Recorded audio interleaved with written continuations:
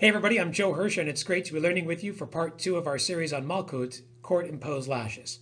Previously, we learned that when witnesses become zomimim, their testimony is discredited and they are subject to the very same consequence that they tried to impose on another individual. This keeps with the Torah's description of V'asitem lo kasher zamam lasot le'achiv. Do to these discredited witnesses what they tried to do to another individual. There are times, however, when a reciprocated punishment can't be given out. This is called edut shiatayachol lahazima, testimony that once it is discredited cannot be met with the very same punishment that they tried to impose. A classic case occurs when two witnesses who are Kohanim try to discredit the status of another Kohen, and they cannot receive the same punishment that they tried to impose on that fellow Kohen for reasons that we've explored previously.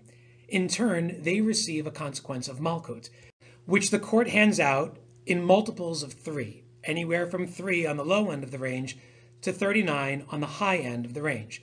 We determined how many lashes each of these witnesses receives based on his relative fitness. Weaker people would receive the low end, 3. More fit people would receive the higher end of 39. It is important to note, however, that Beit Din is always going to lowball the figure, so that if, for example, each of these discredited witnesses is deemed subject to, let's say, 20 lashes, we would lowball that to 18, the lower range of 3 as a multiple, instead of the high range of 21. Furthermore, if these individuals, once they begin to become whipped, show signs of fatigue or pain, we stop whipping them at the moment they show signs of physical pain. The reasons for this will be explored in an upcoming